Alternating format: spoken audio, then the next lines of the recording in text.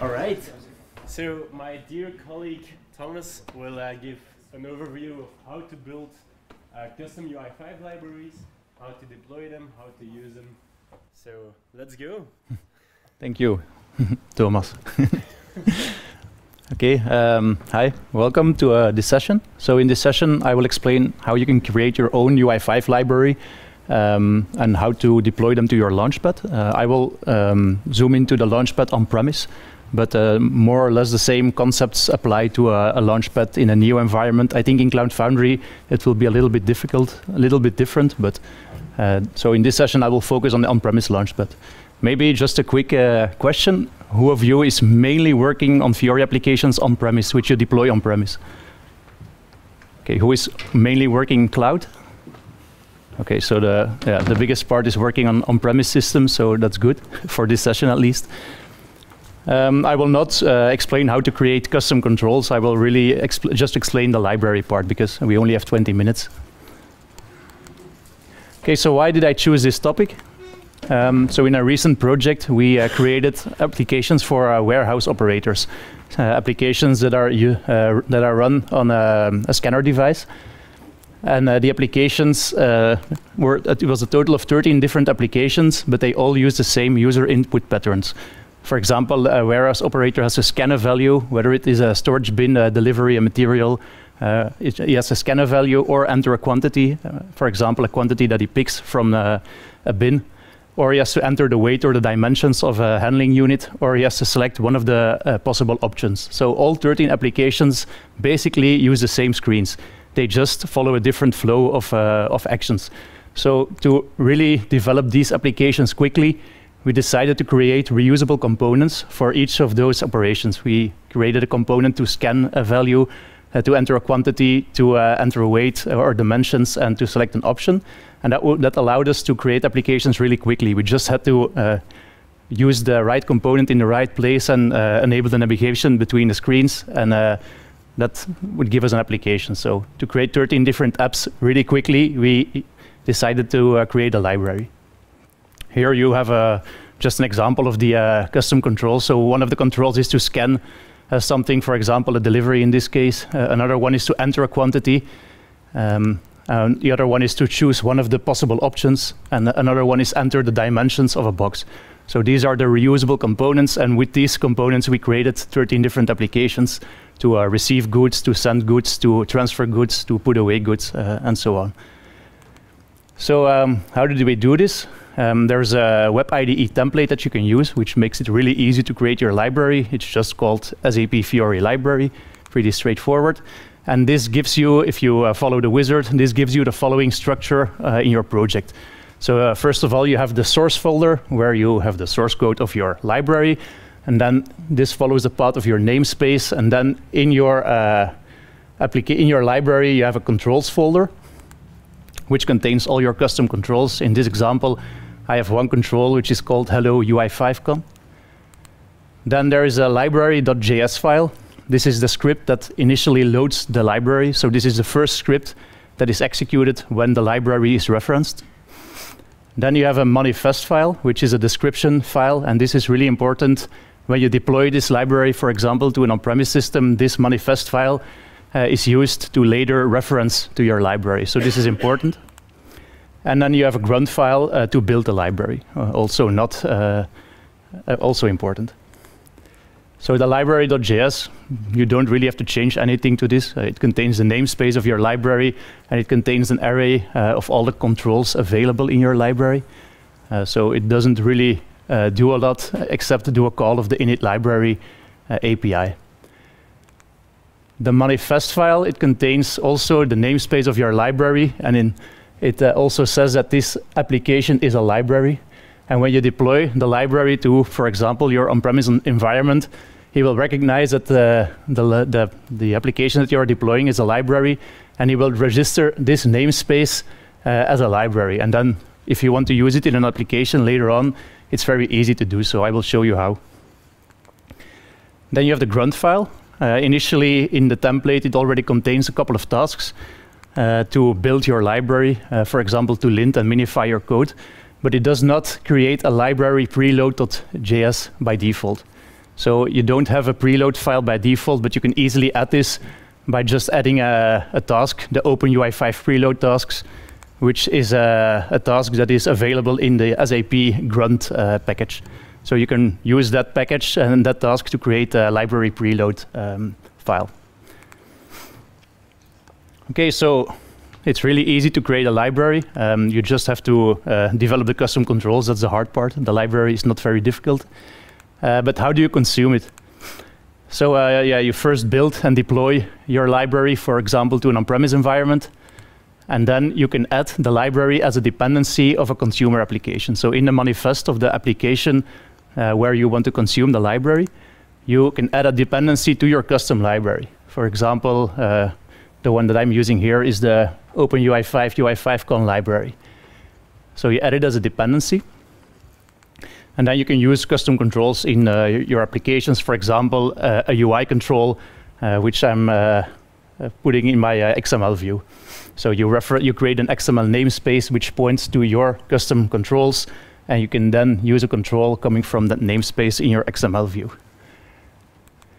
Okay, so that's all you have to do. So how does it work? When you deploy your application, you add it to your Fiori Launchpad and you start it up. If you do so and you go to the Network tab of Chrome, you will see that one of the requests when an application in the Fiori Launchpad is started is the startup request. And if you have a look at the response that you get from there, you will see that it contains a JSON and it contains a lot of information about the application, and it also contains application dependencies. For example, you will find your custom library here, and you will also find the URL where that library is deployed. So basically, the Fiori Launchpad does everything for you. When you deploy the library, it will register the URL where the library is deployed together with the namespace in a repository, and then when you reference to it in another application, it will automatically download the required files from that repository. So you don't really have to do anything. It's pretty easy. Okay. So when you are running a standalone application, it's a little bit different. So now the Fiori Launchpad is handling the downloading of the dependencies for us. If you are running a standalone application, then you will have to use the sap.ui.require API. You will have to do it yourself to load the files. And then, yeah, a couple of years ago, I already created a library, and it was really hard. I thought there was a lot of overhead when you develop the library, and I found a cool feature in the Web IDE, and I'm just going to show it to you how it works. And this really helps in developing libraries. And I don't know how long it exists, but it didn't exist a couple of years ago, so I think it's a pretty new feature. So I have my library here, which just contains one custom control. Oh, sorry.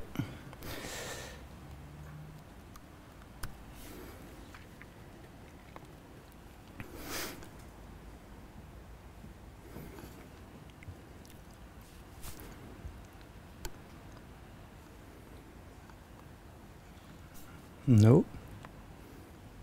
Okay, this should work better. Okay, so I have my library here. So it just contains one custom control, hello UI5con. I have the library.js and the manifest file, like I showed in the slides. So I'm going to create an application that consumes that library. So I'll create a new project. I will use an SAP UI5 application.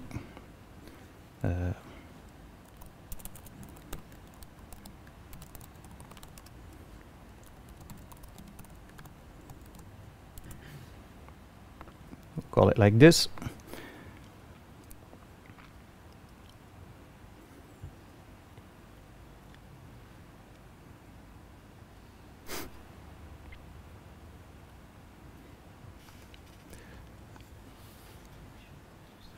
Okay, takes a long time to generate a project.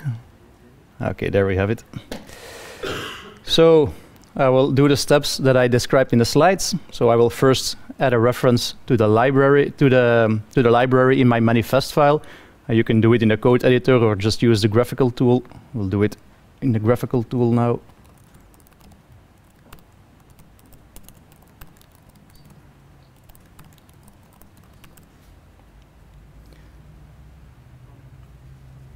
Oh, I have to select library here and then enter the name.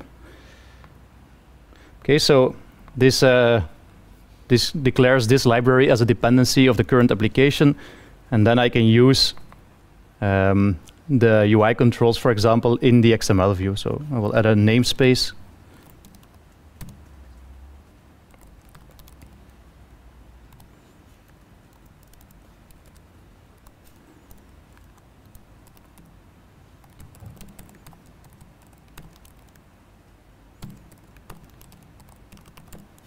Like this.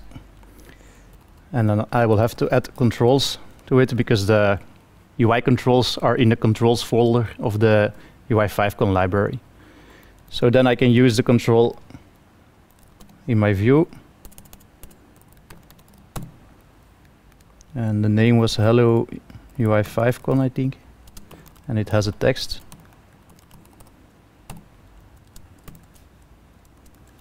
Okay, like this. So if I start this application, it will not work because this is in the Web IDE, local development environment of the Web IDE, and he will not know where to find the UI5 library, the custom library.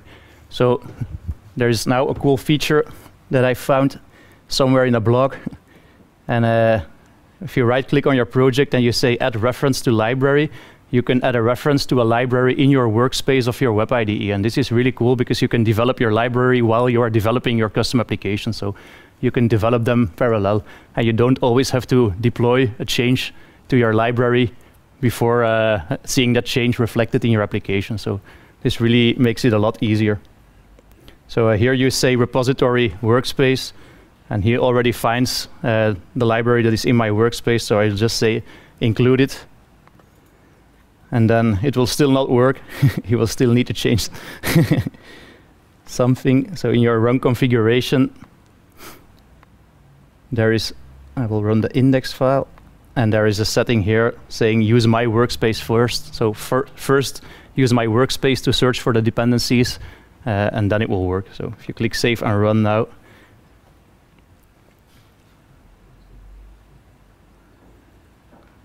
it should work.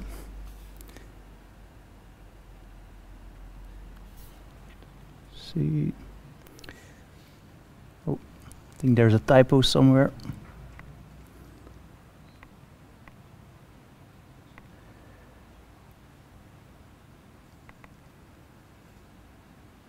Hello UI5 con with a capital C.